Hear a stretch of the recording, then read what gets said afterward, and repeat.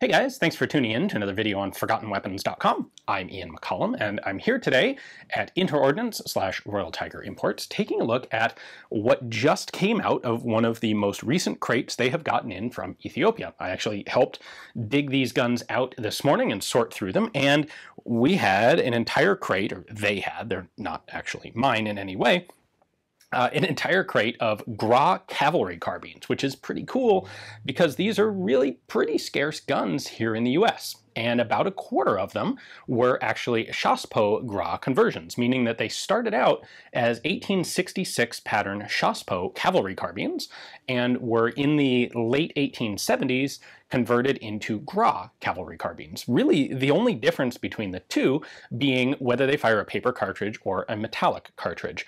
The Gras was designed to be an economical and easy conversion of Chassepot rifles to allow them to use more modern metallic cartridges.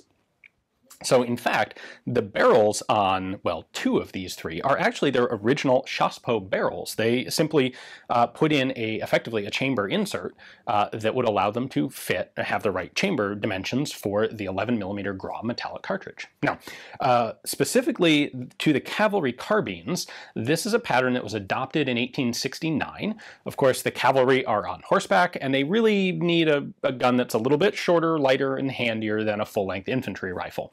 The infantry, of course, have issues of they need to mount a bayonet, and they need reach on the bayonet, and they're going to be firing in ranks, and so you want the barrels to be long enough that you can have 2 or 3 ranks of soldiers standing behind each other, and the barrels of the backmost rank will get in front of, say, the heads of the guy in the front rank so that you don't accidentally shoot your own troops in the back, which would be bad, of course.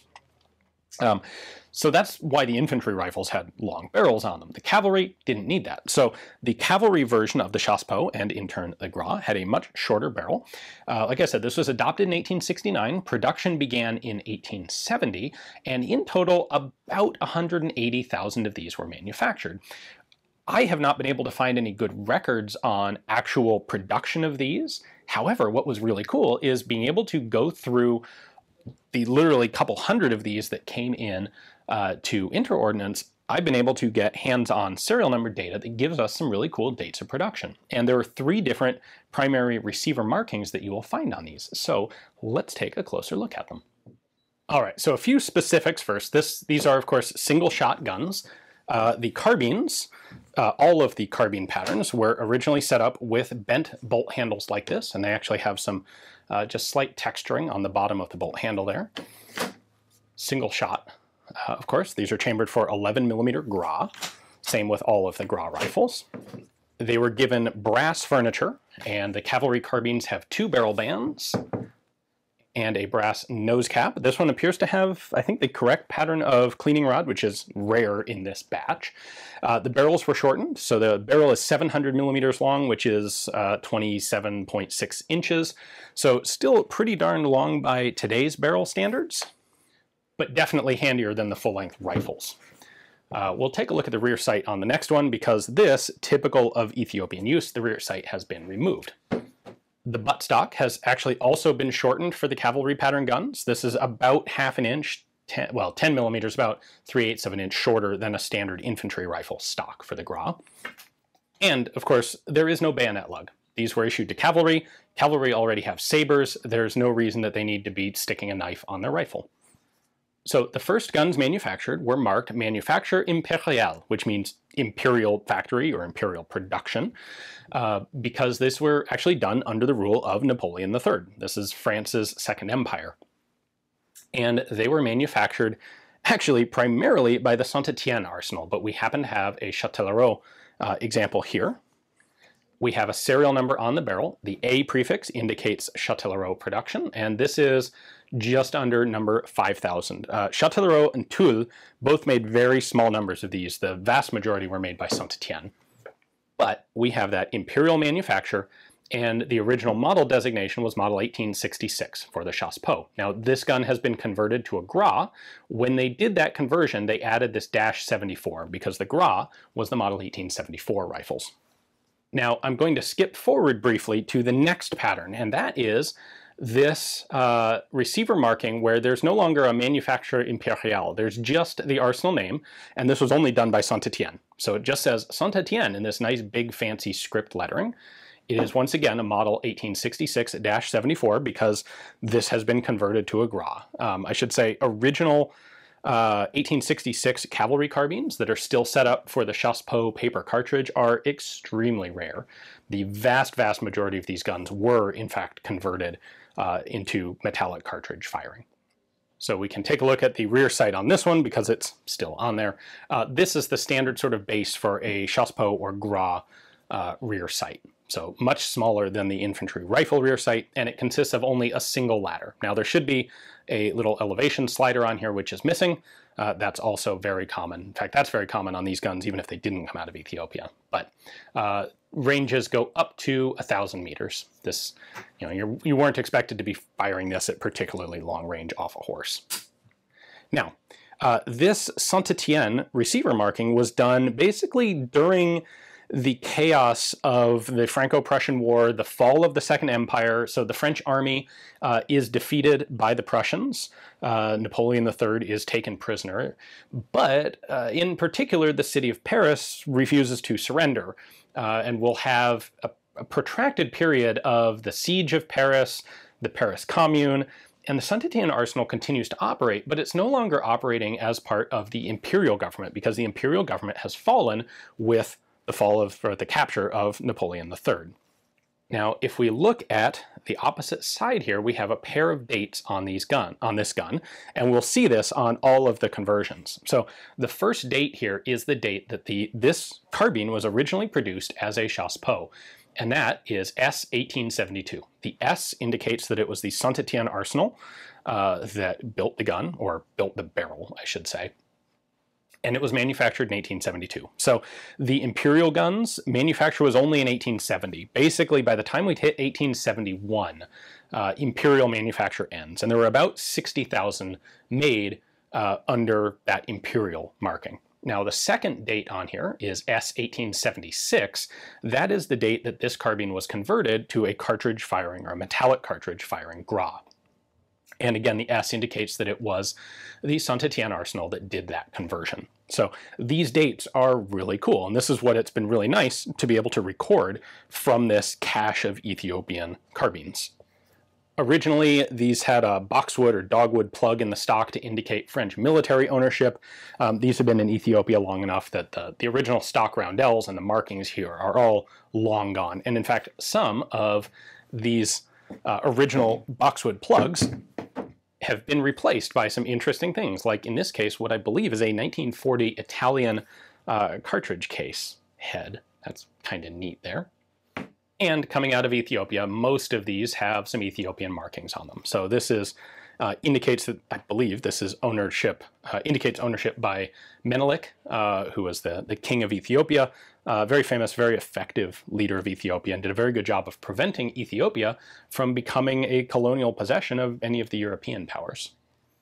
Now we have a third primary receiver marking that will be found on these guns, and that is manufacture des armes. And this came about after, basically in the aftermath of the French defeat in the Franco-Prussian War. The French Third Republic was founded, and under that Republican government, the name of the arsenal, or the marking, became Manufacture des Armes, which means arms factory or weapons factory. So this is another St Etienne gun. Like I said, the vast majority of them are. Our serial number here is now a G prefix. So these started with F. St Etienne used F and G prefixes for these guns. And then this will be relatively late in production. So if we break it down overall, for St Etienne, the first 50,000 or so were imperial production. The next 100,000 or so were sort of that intermediate era of production. And starting at about G 50,000, we have manufactured des armes for the Third Republic. And then production would end not that long after. They got to about G 70,000, which would be 170,000 guns total manufactured.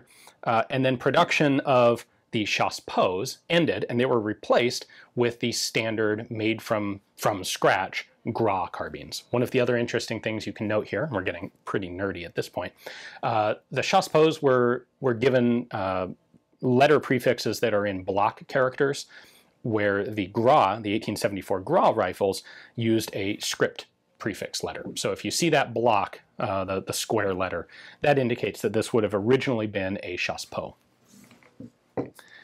You'll also probably have noticed we have this M80 marking. In 1880, these guns were updated with a safety improvement. There is now a cutout around here to allow gas to escape in the case of a breached cartridge. That was added in 1880, and most Chassepot, or most Gras, have that update.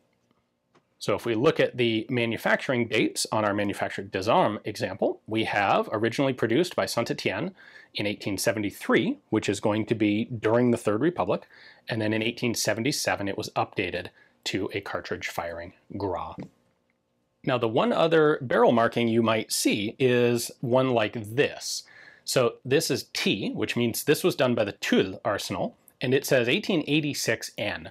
This indicates that the barrel was replaced by a brand new, nouveau N, barrel in 1886.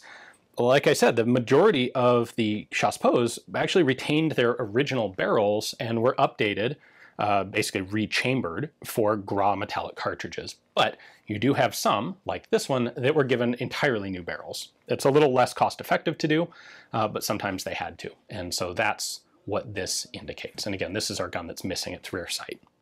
So there you have the three standard patterns of Chassepot receiver marking. Manufacturer Imperiale, which runs up to 1871. The just script arsenal name, which is 1871 and 1872.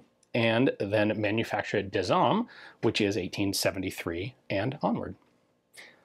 You'll find those markings used on all the different patterns of the Chassepot, so the long rifles, the cavalry carbines like these, the gendarmerie carbines, and also the artillery musketoons. Showing you this pattern today because this is what I have access to. Unfortunately, most of the examples that came in have no rear sights on them. We picked out a couple of the nicer ones here to show what the pattern would have originally looked like, but as you see on this guy, the rear sight has been completely removed, and that is sort of the standard. That's typical for these Ethiopian import guns. For whatever reason, the Ethiopians just ditched the rear sights, not just on these things, but on a lot of, especially their cavalry or short carbine type of guns. So this is, to me, one of the really interesting things, one of the opportunities of bulk imports from places like Ethiopia is we really have a time capsule of guns. And even if a lot of them are not in ideal condition, they can still tell us a tremendous amount about the history of these guns. So I now have a really good serial number database of exactly when the production was for these, when the conversions were done, and when the different receiver markings changed. So on the next upgrade or iteration of Chassepot de France, we'll be including that information in the Chassepot chapter. Hopefully you guys enjoyed the video. Thanks for watching.